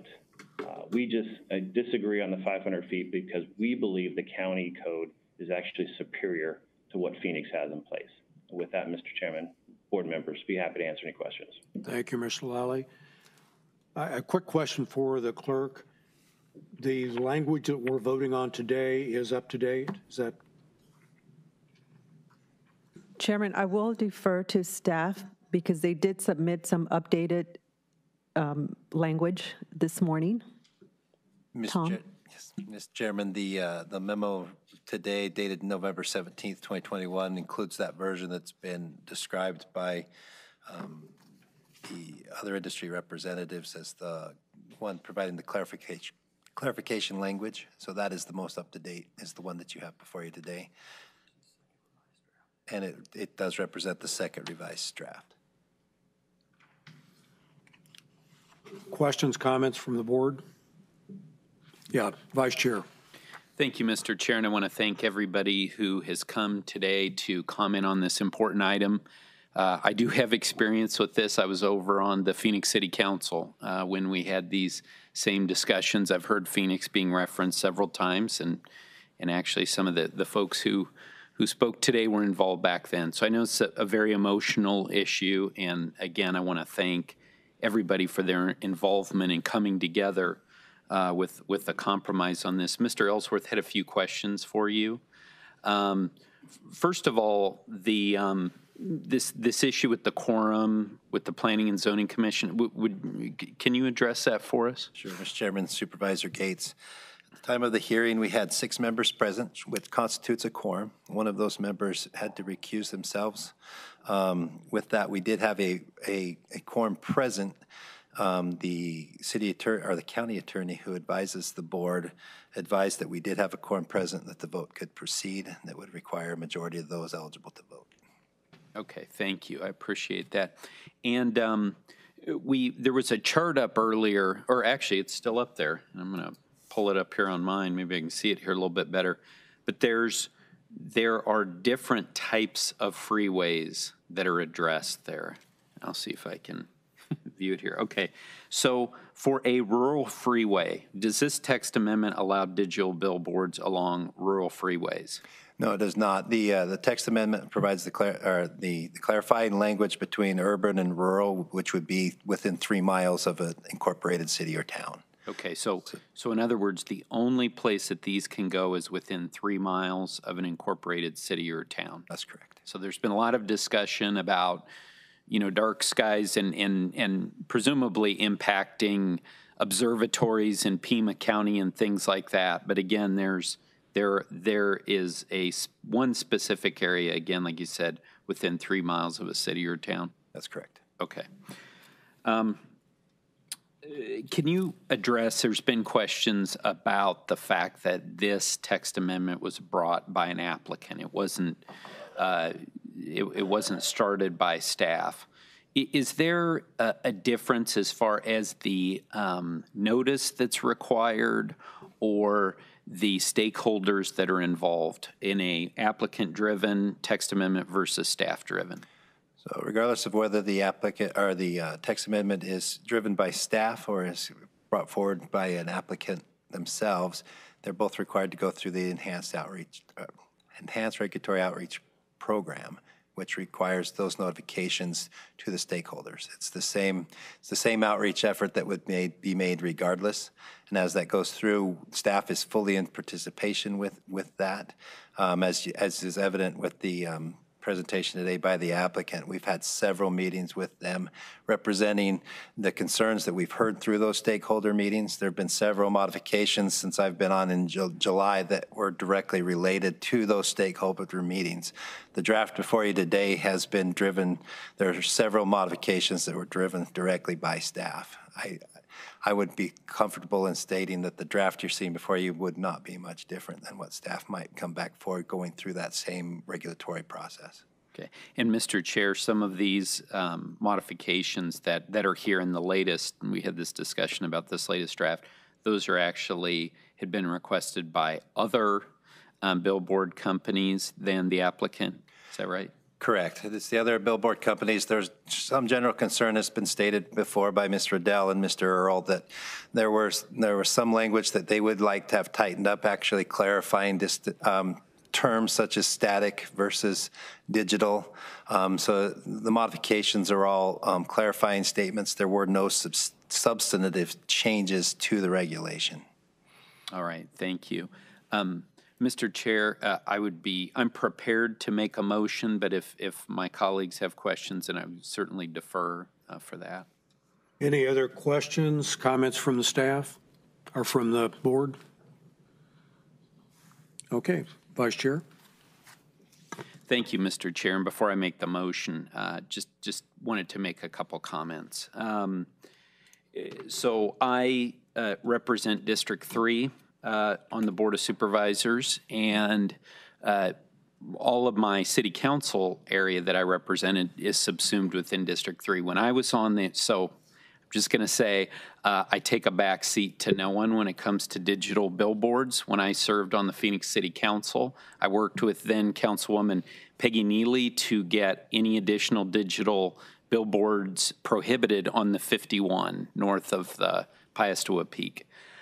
This text amendment will prohibit digital billboards on Carefree Highway in District 3, on I-17 up towards New River, as well as this additional part that was just added, 7th Street and New River. So under this text amendment, there'll be no digital billboards, no new digital billboards allowed within District 3 at all. I'm impressed by the louver technology, which is required under this text amendment, as was referenced by the applicant's attorney. This is not a new technology. It's been used in other jurisdictions, but as opposed to the city of Phoenix, where you might get this technology required going through a quasi-judicial process, under this text amendment, it will be required, and that is very important. So with that then, Mr. Chair, I would make a motion to approve agenda item 6, but specifically the second revised draft of TA 2018001, which is, again, authored by the applicant, but it does include several changes offered by the billboard industry. Thank you, Mr. Chair. Thank you. Mr. Chairman, I wanted to make sure I put some thoughts down on paper too that I didn't want to miss. I know this has been going on for 3 years. We've had questions in 3 years. When I came onto this board, that board at one point decided to hear my call about a moratorium on rules and regulations, but it absolutely put in place or strengthened going to stakeholders. I think my thoughts on that time when I came onto the board is, we are really getting away from the land of the free and the home of the brave when it comes to regulatory restrictions. It just seemed to be happening to businesses all across this state. And we truly did at one point have a thing where we're operating a business and all of a sudden there's a new regulation put in place. So I was very happy to see this go through the stakeholder group and the stakeholder groups made of constituents, made of industry, to be able to talk this out with our staff. And I still am very pleased that this is how the county has decided to go. So I am very glad. Bill, you do have experience, and I will reflect back on this all the time. It seems like every single time we're on a board, there is somebody that has a history that can bring their experiences either through government or through business on just about every topic. So thank you for bringing up your experience with the city of Phoenix and how this looks now that you're representing unincorporated areas. This is unincorporated area. I heard the statement made, well, the city of Phoenix. It's like, well, this is not some sort of mandate that blankets the entire county. This is for unincorporated area. So I'm going to second the motion today because this text amendment is good for my district and good for the county. This is a case where the applicant has spent their own time and money to work on this code update over the last 3+ years, adopting most, if not all, of the changes that our staff recommended. This new code, while allowing some existing signs on freeways to convert to digital, will put into place new restrictions, restricting billboards in scenic corridors, including in my district with the inclusion of the Olive Avenue, the Carefree Highway, and the Castle Hot Springs corridors. This code also requires a first in the state-of-the-art louvered technology to mitigate any light spillage. It also requires any digital sign to be turned off at 11 p.m. every night. That is very important that I don't think got mentioned by anyone. I've been out on stargazing trips, and you don't go out on stargazing trips at 8 o'clock at night. You have to go early in the morning or you have to go late at night just because of the growth of Phoenix and all the other municipalities in that glow. So what if everyone started turning off their lights at 11 o'clock? Maybe I could get my daughter out at midnight instead of 2 in the morning. Currently, our code allows lights on signs to shine into the sky all night long, corresponding to my point. The cities in my district that allow digital billboards include Avondale, Goodyear, Glendale, Buckeye, Tolleson, El Mirage, and now recently Surprise. None of these cities have gone as far as this text amendment by using light shielding technology. Once again, I believe that Maricopa County is leading the way in this space, and I hope other jurisdictions adopt similar technology and protect our dark nights and scenic corridors. So I'm proud to second the motion. Thank you. We have a motion and a second. Any further discussion? Well, I'd just like to say that, I was surprised at people today who said that they had not heard about this until very recently, because certainly in the 3 years I've been on the board, it's been discussed frequently, a lot of public forums, and a lot of media coverage. So I don't know how people have missed it up until recently, but I do think that this is an important step forward. We may learn after this is in place that there are other things that we can do that improve it even more, but I think this is a significant step forward for us today. Vice Chair? Thank you, Mr. Chair. Just out of an abundance of caution, might I offer an amendment to my motion? Certainly. Okay. That the motion should also include the change that was mentioned earlier, that that there's a minimum 0-foot setback. Is that accurate? Mr. Chair, our Supervisor Gates. Yes, that's correct. We would like to clarify that it's a minimum 0-foot setback. So that's my amendment that I would offer to my motion. Okay, we have an amendment to the motion. I will amend my second to reflect that. Okay. All in favor then, please say aye. Aye. Aye. Aye. Any opposed? That motion passes unanimously. Thank you.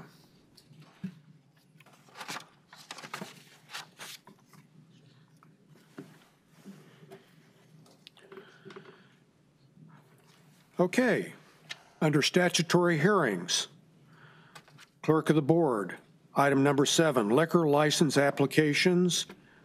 A, owner transfer from Corte Bella Golf Club. Madam Clerk, are there any registered speakers or comments received on item 7A? Chairman, none were received for this item. Motion to approve items 7A, please, Mr. Chairman. Second. We have a motion and a second. Any discussion? All in favor, please say aye. Aye. Aye. Aye. Any opposed? That motion carries. Under statutory hearings, transportation, item 8A through B, patent easement abandonment road files as listed on the agenda. Madam Clerk, are there any registered speakers or comments received on items 8A and B? Chairman, none received for items 8A and B. The board will now consider items 8A and B. Mr. Chairman, move to approve items 8A and B with a quick comment as well. Okay, we have a motion. Second. And a second. I just want to point out to the chairman, I'm watching Supervisor Gallardo, and his feed is extremely delayed, and I'm a little bit worried if he's wanting to make a motion or a second. I don't know how timely it's going to be. So watching him say aye or nay and seeing it 20 seconds later, I don't know what's going on with our system, but just want to point that out. Mr. Chairman, can you hear me? Yes, we can hear you. Let me switch laptops. Maybe that might help me or help us all here. Let me switch laptops if you don't mind. And hopefully that works. Okay, let's vote on this item first, and then you can switch. Aye. All in favor, please say aye. Aye. Aye. Any opposed? Aye. That motion carries. Okay, under county officers, clerk of the board. Item 9, application for anthem fireworks display. Items 10 through 11, special event license for World Bicycle Relief and International Mountain Bicycling Association. Under clerk of the court, item 12, appointments. The board will now consider items 9 through 12. Mr. Chair, move approval of items 9 through 12. We have a motion? Second. And a second. Supervisor Gallardo, are you on?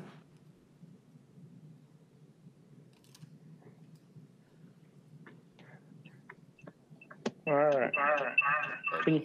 Oh, that's even worse. No, I think. Can you hear me, Mr. Chairman? That's bad. Yes, I can. We're now voting on items 9 through 12. All in favor, please say aye. Aye. Aye. Aye. Any opposed? That motion carries. Under county officers, county attorney, item 13, funding from U.S. Department of Justice, Federal Bureau of Investigation. Item 14, revised MOU amendment with Arizona State University. Item 15, fleet changes. Item 16, rescind action and approve correction to the donation for victim compensation program. Under school superintendent, item 17, budget adjustment. The board will now consider items 13 through 17. Mr. Chairman, I move approval of items 13 through 17. Wow, loud and clear. We have a motion. Second. Whoop. That was a tie. That's an absolute tie. Your call, Mr. Chairman. Vice Chair? Oh. Arrows in your direction. All in favor, please say aye. Aye. Aye. Any opposed? That motion carries. Okay, under Sheriff, item 18, donations. Item 19, amend agreement with Town of Cave Creek. Item 20, U.S. Immigration and Customs Enforcement funding. Item 21, MOU with Arizona Department of Public Safety. Item 22, detention service agreement with Grand Canyon University. Item 23, entitlement funds from Arizona Department of Education. Item 24 has been withdrawn. Item 25, under Justice Courts, appointment and reappointment of justices of the peace pro tem. Mr. Chairman, a quick question. And maybe I've got a wrong thing up here, but 19 on my paper trail here says amendment to agreement with Town of Queen Creek, but on the board it says Cave Creek, and you just said Cave Creek. I just want to make sure that we're perfect here. So just a question to Juanita. Queen Creek. It is Queen Creek? It is Queen Creek. Yes, sorry for the Did I say typo it there. wrong? No, you said, but on the board slide. it says Cave Creek. Oh, okay. Yeah, so you read it correctly, but okay. Just with that change to our digital agenda to match with our paper agenda. Okay. The board will now consider items 18 through 23 and item 25. Move to approve items 18 through 23 and item number 25, Mr. Chairman. We have a motion? Second. And a second. Any discussion? All in favor, please say aye. Aye. Aye. Any opposed? That motion carries. Under County Management, Assistant County Manager Leanne Bone, item 26, Maricopa County Workforce Development Board Budget Amendment. Item 27, American Rescue Plan Act Expenditure Approval. The board will now consider items 26 and 27. Motion to approve items 26 and 27 with a brief comment. Second, Mr. Chairman. We have a motion and a second. Vice Chair. Thank you, Mr. Chair. Item 26 here deals with our workforce development efforts here in Maricopa County, actually increasing the budget for our local board by $86,000 up to $847,000. Really pleased to see this. I mean, I don't care what group, what meeting you go to these days, everybody's talking about workforce development and our labor needs and highly trained, well-trained workforce. So just really grateful to Leanne and everyone on her team working on this in our local workforce development board. Thank you, Mr. Chair. Thank you, Bill. All in favor, please say aye. Aye. Aye. Any opposed? That motion carries. Under County Offices, Animal Care and Control, item 28, Kennel Permit Renewal for Chapman Kennels. Item 29, New Hope Agreement with Canines for Warriors, Inc. Item 30, Donations. Item 31, Waiver to Donation Policy A2508. Item 32, ASPCA Transport Program Grant Carryover and Budget Adjustment. The board will now consider items 28 through 32. Motion to approve with another comment. Second, Mr. Chairman. We have a motion and a second. Thank you, Mr. Chair. Really excited to see item 29. This is New Hope Agreement with Canines for Warriors.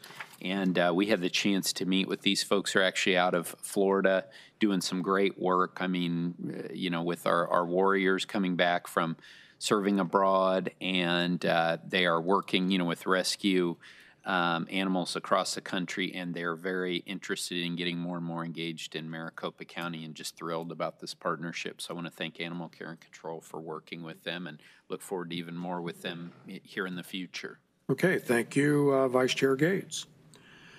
All in favor, please say aye. Aye. Aye. Any opposed? That motion carries. Under elections, item 33, precinct committeeman. The board will now consider item 33. Move to approve item number 33, Mr. Chairman. Second. We have a motion and a second. Any discussion? All in favor, please say aye. Aye. Aye. Any opposed? No. Motion carries with a majority. Under elections, continued. Item 34, appropriation adjustment for grant funding from Arizona Department of Homeland Security. Under finance, item 35, funds, transfers, warrants. Item 36, market adjustments. Under human resources, item 37, market ranges. The board will now consider items 34 through 37. Mr. Chairman, I move approval of items 34 through 37. Second, Mr. Chairman. We have a motion and a second. Any discussion? All in favor, please say aye. Aye. Aye. Aye. Any opposed? That motion carries. Under medical examiner, item 38, Conrad 30 physician employment agreement. Under procurement services, item 39, West Courts hot water boilers replacement. Item 40, consolidated justice courts. Item 41, real estate acquisition, relocation, disposition, and other related services. Item 42, legislative service providers. The board will now consider items 38 through 42. Move to approve items 38 through 42, Mr. Chairman. We have a motion Second. and a second. Any discussion? All in favor, please say aye. Aye. Aye. Aye. Any opposed? That motion carries. Under public health, item 43, gift cards for tuberculosis control incentive program. Items 44 through 51, amend IGAs with City of Tempe, City of Peoria, City of Mesa, City of Phoenix, City of Buckeye, Arizona Fire and Medical, Town of Queen Creek, City of Tolleson. Item 52, contract with unlimited potential. Item 53, purchase order for IGAs with ADHS. The board will now consider items 43 through 53. Move to approve items 43 through 53, Mr. Chairman. Second. We have a motion and a second. Any discussion? All in favor, please say aye. Aye. Aye. Any opposed? That motion carries. Under transportation, item 54, Bentley Software License Agreement Renewal. Item 55, amend contract with AZ Tech Engineering. Item 56, amend IGA with Arizona State University. Items 57 through 59, IGAs with Town of Florence, City of Apache Junction, and City of Phoenix. Item 60, Regional Archive Data System Upgrades and Data Management Program. Item 61, Road Abandonment Road File Number AB-335. Item 62, Easement Right-of-Way and Relocation Assistance Documents. The board will now consider items 54 through 62.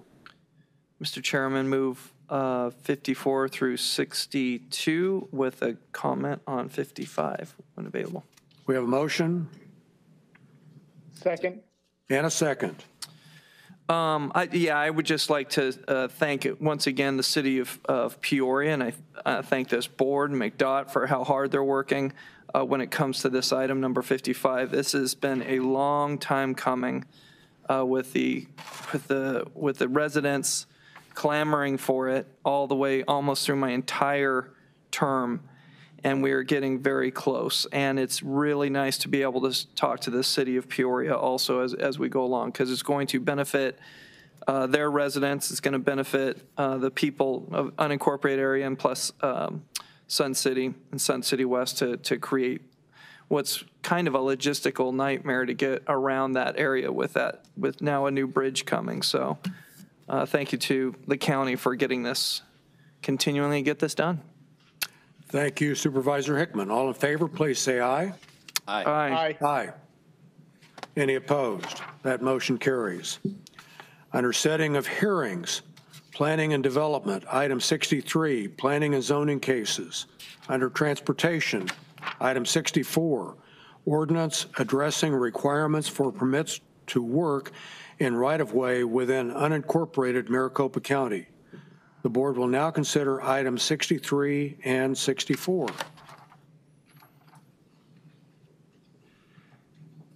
Move to approve items 63 and 64, Mr. Chairman. We have a motion and a second. Any discussion? All in favor, please say aye. Aye. Aye. Aye. Any opposed? That motion carries. Under consent agenda, clerk of the board, item 65, 2022 meeting schedule, item 66 through 68, cancellation of elections and appointments, item 69 through 70, duplicate and stale dated warrants, item 71, secured, unsecured tax roll corrections, item 72, special taxing district canvass of elections, item 73, tax abatements, item 74, civil penalty appeals for approval, item 75, revision to the limited English proficiency policy, item 76, public defense services cost per felony case annual report. The board will now consider items 65 through 76. So moved. We have a motion. Second. And a second. Any discussion? All in favor, please say aye. Aye. Aye. Aye. Any opposed? That motion carries. Under Board of Supervisors addendum, County Attorney, item 77, Southwest Gas Corporation versus Arizona Department of Revenue, Maricopa County et al. Item 78, risk trust expenditures. The board will now consider items 77 through 78. Mr. Chair, I have a potential conflict on these items. Okay. Thank you. The vice chair will recuse. The board will now consider items 77 and 78. Mr. Chairman, move for approval items 77 and 78. Second. We have a motion and a second. All in favor, please say aye. Aye. Aye. Any opposed? That motion carries.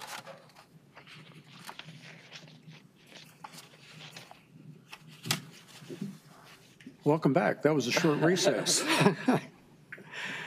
Okay, we will now recess as the Board of Supervisors and convene as the Board of Deposit.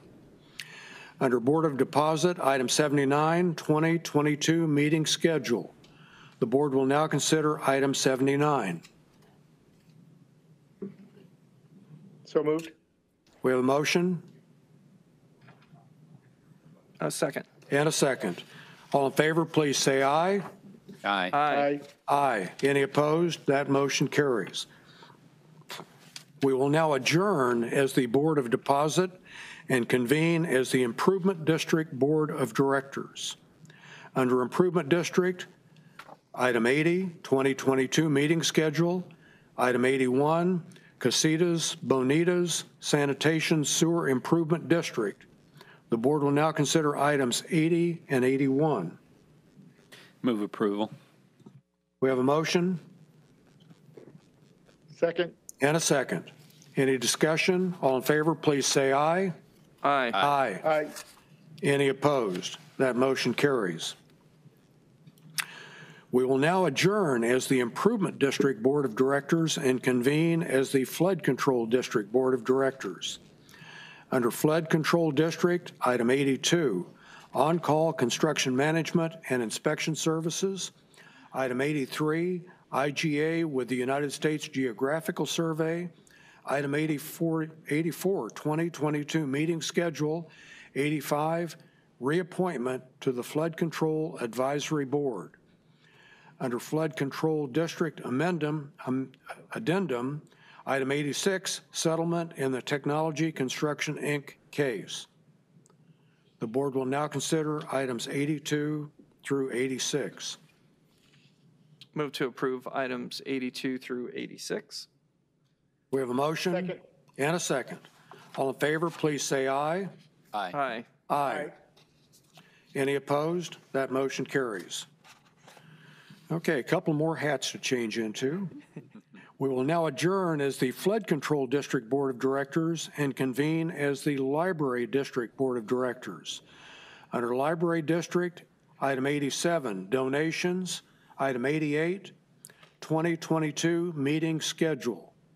The board will now consider items 87 and 88.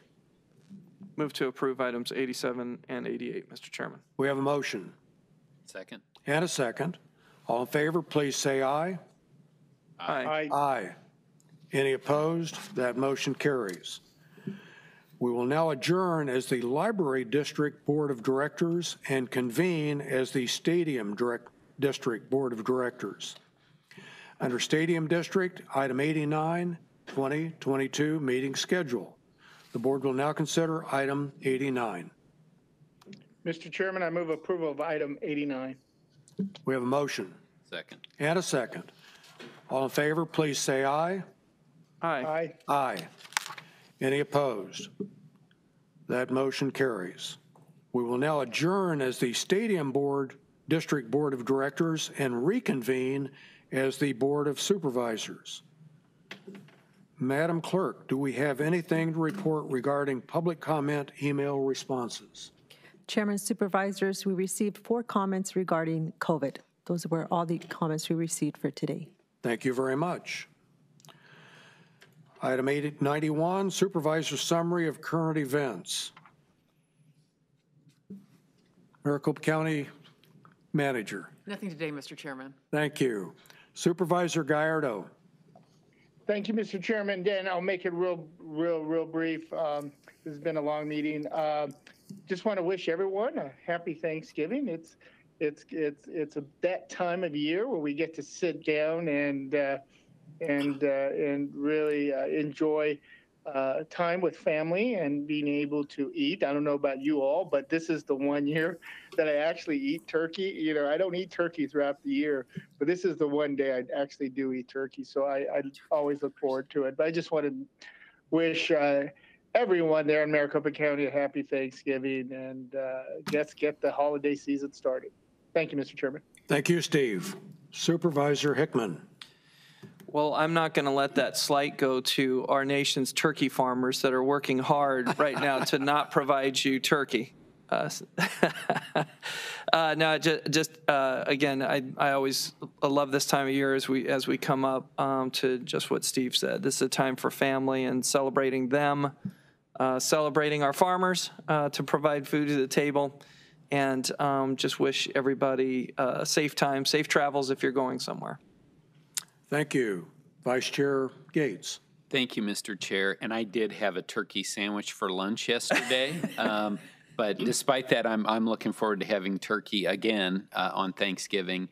And I just want to wish happy Thanksgiving in particular to all of our county employees who've been through so much the last couple of years. I really do hope that they enjoy themselves, enjoy some time away from work and with their families. And then the other thing I just wanted to comment on is I'm really grateful. I think, as everyone knows, we have a vacancy now in District 2 here on the board, and really grateful that 22 people have applied to serve alongside with us on this board that tackles big issues and works together in a collaborative fashion. So I'm looking forward to that process and selecting our new colleague here soon. Thank you, Mr. Chair. Thank you, Vice Chair Gates. And I also will wish everyone a happy Thanksgiving. I hope it goes well with you and your families. I will mention that over the past week, I've been really pleased that I've been able to actually start working on some of my agenda items in the transportation infrastructure area. It looks like we may be getting some real funding for the state of Arizona.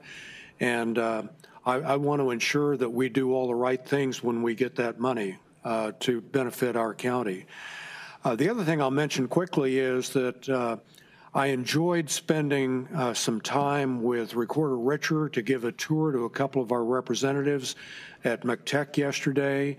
Always so exciting to be able to let our elections people who are really the best of the best showcase what they do and why the process is so efficient and so accurate. And the two representatives, Representative Osborne and John, were very, very impressed. They asked a lot of questions, spent a lot of time there, and I was very, very pleased to be able to showcase that outstanding group to some more elected officials. So thank you very much, and that'll conclude our meeting.